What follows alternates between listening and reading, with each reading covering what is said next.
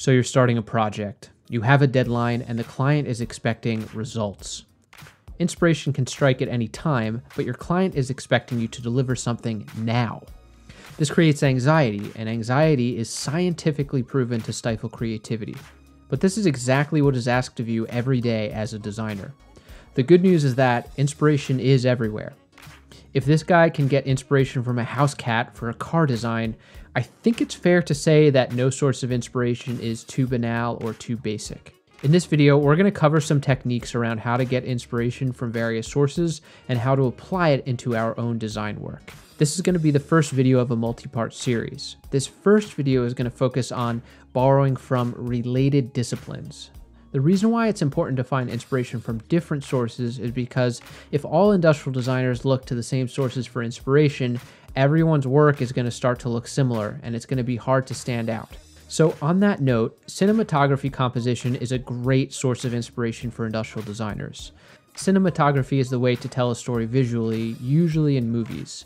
Good industrial design tells a story visually as well, so there are a lot of strong parallels here.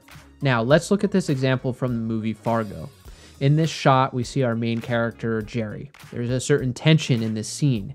You can tell he feels a little bit trapped or anxious. And I think a big part of it is the use of vertical lines. They're obscuring Jerry's face and they almost look like prison bars. As the prospect of his failure becomes more and more imminent, the shots become progressively more cramped. This shot in particular is interesting because it's pulled back and far away, further highlighting the fact that Jerry is alone, he feels isolated, and no one is around to help him. Once again, notice how confined Jerry looks in this shot. He's being completely surrounded and framed by other walls and objects, creating a very anxiety-inducing scene. In terms of how to apply this sort of visual storytelling to industrial design, it's actually simpler than you might think. If we look at this other pulled back shot of Jerry here, we can see that there's a stark contrast between the car and the white snow-covered ground as Jerry trudges forward. I can't help but think of the Xbox Series S when I look at this shot. I'd be willing to bet that there were a lot of stark, hyper-simplified images in the preliminary mood boards for the Series S. You can start to see the parallels here and how you can apply cinematography composition to product design composition. There's a clear focal point in this shot, with Jerry moving towards the area of highest contrast in the frame. It's the same with the Xbox Series S, where there's a clear focal point and hierarchy to the design. It's a black spot on a white canvas. Another common cinematography method is called the frame within a frame. The frame within a frame is typically used to bring emphasis to a certain subject or to separate different elements of the shot. There are hundreds of examples of this exact technique being used in product design as well. One of the most prolific designers to do this was Dieter Rams for Brown. Notice how Dieter Rams separates each of the components into their own sort of individual frames. Rams is treating this product as a canvas for compositional work and design. Also, if you've made it this far, you probably like the content and you should probably subscribe. Most of you guys aren't subscribed, and you can always unsubscribe later if you change your mind. Another great source of inspiration for industrial design is from gesture drawing. Understanding the areas of tension, the forms, and the body directly relate to how to create tension and balance in products. I could probably do an entirely separate video on this subject alone, but I'll go over the basics really quickly. Gesture drawing helps you to find the movement that connects different parts of a form. So for example, this human body creates a sort of X shape here along the longest axes. But these gestural movements can be seen in everything. In waves, in windswept trees, everything. The cat meme from before is actually using the gesture of a house cat to suggest the form of a car. The long lines of a sports car often mimic a predatory animal just as it's preparing to pounce on its prey. Cats and cars have nothing to do with each other, but by applying the principles of gesture drawing to product design, there's real potential to design something novel. But these are still all visual examples. You can go way more abstract than that even, and still practically apply it to product design.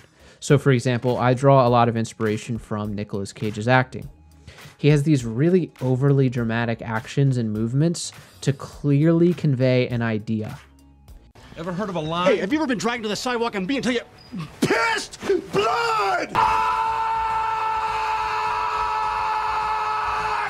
Now, to be fair, Nick Cage's acting seems really strange at times, especially when taken out of context, but it's important to understand where he's coming from. Nick Cage's aim is not to be natural in his acting or to imitate life in any way. His purpose is to dramatize an idea or emotion. His style is actually inspired by theater acting, or the kabuki style of acting. In that setting, you need to convey an emotion to people all the way in the back of the theater through exaggerated movements. I think that applying this idea to industrial design in the right setting can be really powerful. I think a really cool brief that I haven't really seen before would be to design a handheld object that is recognizable from 50 yards away. Many great designs have this sort of exaggerated quality to them. So the KitchenAid mixer silhouette comes to mind. There are many others too, especially things like high-end accessories and sunglasses. Cazal sunglasses definitely comes to mind simply because of how distinctive and recognizable they are, even from a great distance. Another source of more abstract inspiration is music.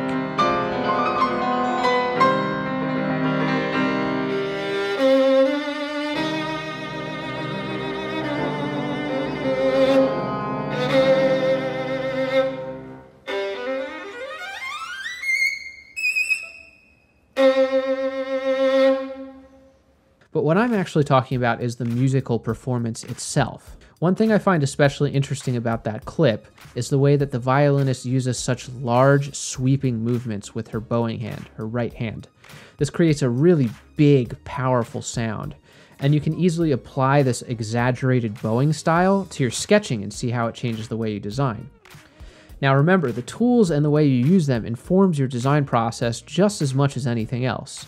So you can try for yourself. If you draw from your wrist on a little post-it note, you're going to get a certain type of design and a certain type of aesthetic and a certain type of concept. If you draw from your shoulder on a giant 18 by 24 inch pad with charcoal, it's going to completely change the types of designs you make. And this big charcoal pad is probably going to be more in line with the violinist that we saw just before in terms of visual style. Really, my point is that inspiration is everywhere. You can find it in concept art, you can find it in architecture, sculpture, and of course nature.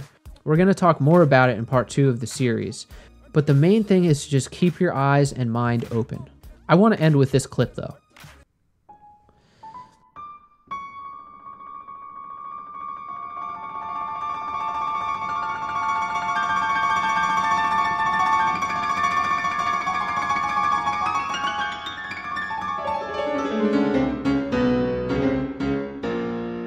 This isn't so much a practical or actionable tip, but if you can apply even 30% of the intensity that this woman does to playing piano, I guarantee that you will find many sources for inspiration and you will be a great designer. Anyway, thanks for checking out the video, guys. I really appreciate it.